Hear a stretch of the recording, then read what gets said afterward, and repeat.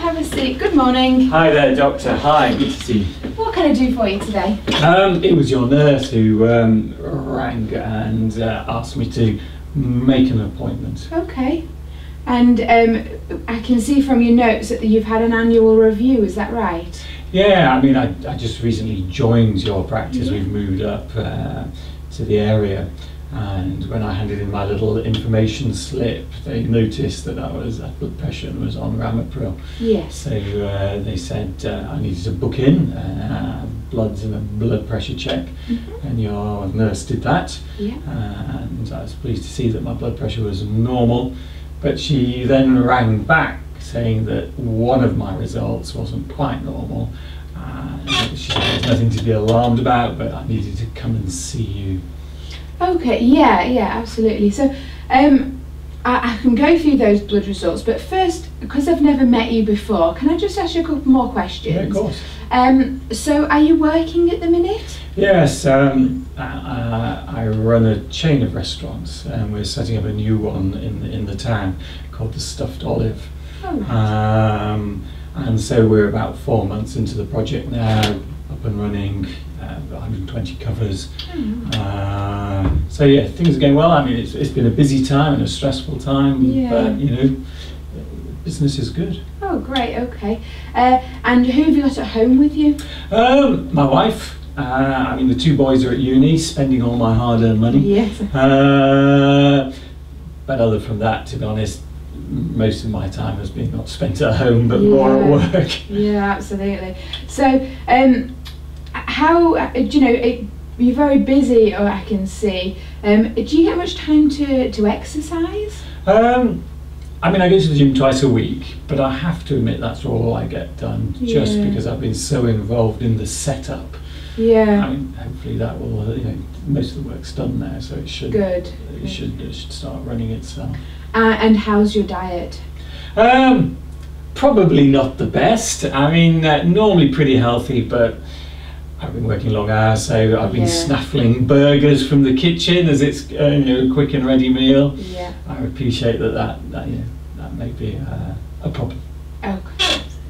And so you had your annual review, and then we called you about a problem with your cholesterol. Am I right? Yeah, the nurse mentioned that she said my kidneys were all right and that I didn't have diabetes, but my cholesterol's a little bit borderline, and she wanted me to have a chat with yourself. Yeah.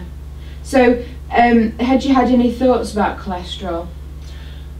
No, not really. I mean, you know, at that review, you know, the nurse said she was pleased I didn't smoke and that my blood pressure was good. So, to be honest, no, I hadn't actually anticipated that. I presumed I was perfectly healthy. And when you got that call, were you a little bit concerned about anything? Well, you know, I'm a middle-aged man, and someone rings you up and says you've got to see the doctor about your cholesterol. Obviously, it goes through your mind.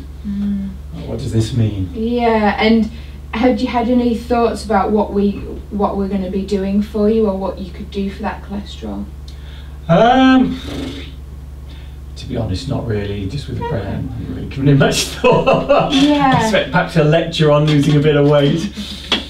Well, should we go through this annual review that you had? Yeah. So, as I can see, you're a non-smoker, which is great.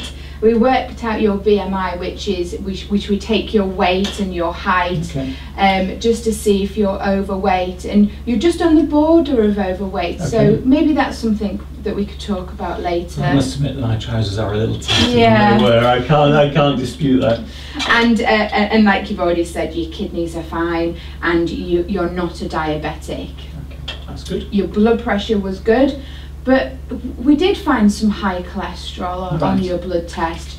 Now, do you know much about cholesterol? I mean, other than, as I said, it's, I know it's not good for you, it can be bad for your heart, but to be honest, I don't know anything more than that. I have no idea really what it is. Okay, well, cholesterol comes from the food that we eat, but then we've also got cholesterol that's made in the liver, and you can't really do much about that. Now, when people have got the high cholesterol, it can sometimes fur up the arteries, and that puts you at slightly higher risk of heart disease and strokes. Right, okay. So what we do is we find somebody with high cholesterol, we put their numbers into the computer, and that's things like their age, their sex, their blood pressure, and whether they've got any other medical problems like diabetes or a family history of heart disease.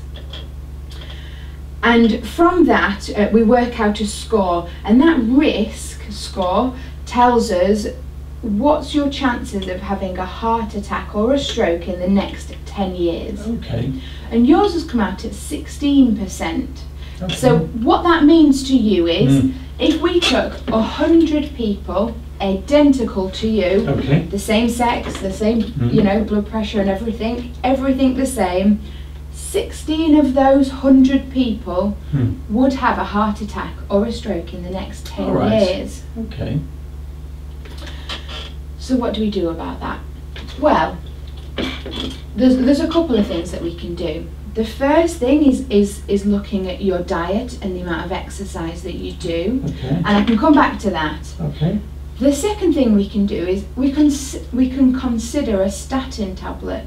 Do you know much about statins? Well, I mean, I can't, I've seen the articles in the Daily Mail, and they say that doctors are always trying to give their patients statins, and that they're not a good thing, and that perhaps we as patients ought to be a little, cautious about taking these. Okay, so I can understand that's a bit of a concern, but how about I go through what they do and any side effects, and then we can decide whether it's something you're interested in. Okay. So statins lower the cholesterol that's made by the liver. Okay. And it's one tablet that you take every day.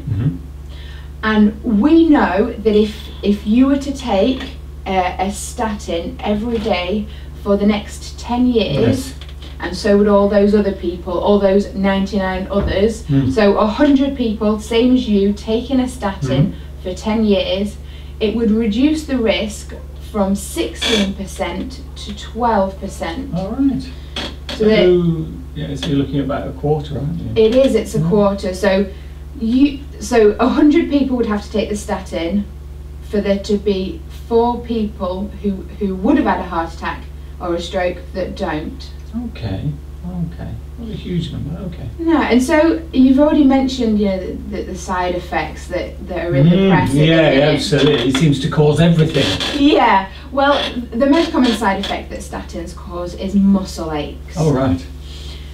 Now, we know that about 10 to 15% of people who take statins will get muscle aches, and it. They can feel like you've got a really bad flu. Oh, right. And so if that were to happen, we usually stop the tablet, and actually those muscle aches just go away. Okay. So you've got a bit of thinking to do. Is it going to be worth, in your mind, taking a statin for 10 years to save 16 people getting a heart attack down to 12 people? Okay. And because you'll probably be on that statin lifelong, it's probably something that you may want to have a think about. I just want, I'd like to think about that. Yeah. Well, how about I give you an information leaflet about the statins. Yeah. It'll take you through everything I've just said. Yeah. You can have a read about it, discuss it with your wife, and then get back to me, say, in a couple of weeks. Yeah. See if you've got any questions, and we can see whether it's something that you're interested in. Okay. Yeah, I think that may. I can do a bit of googling. And, absolutely. So, as well as the statins, should we go back to things that you can do yourself? Yeah, of course. They're things like changes to your diet. Now, you mentioned that obviously recently you've been having a few more burgers than you used to. Do you think there's much opportunity for changing that? Well, yeah. I mean, the reality is there's a bit of a wake-up call, and I can, at the Stuffed Olive recently have some beautiful salads, and perhaps I need to be raiding the salad bar rather than the grill. And I think that's realistic. You know, that's a simple change for me to do. Well, yeah, that would be great. Now the other thing is exercise. So although exercise doesn't have any effect on your cholesterol level, we know that it's good for your heart's health. Okay. So you mentioned that you go to the gym twice a week. Do you think there's any room for improvement there? The reality is yes. I mean, my wife walks the dog,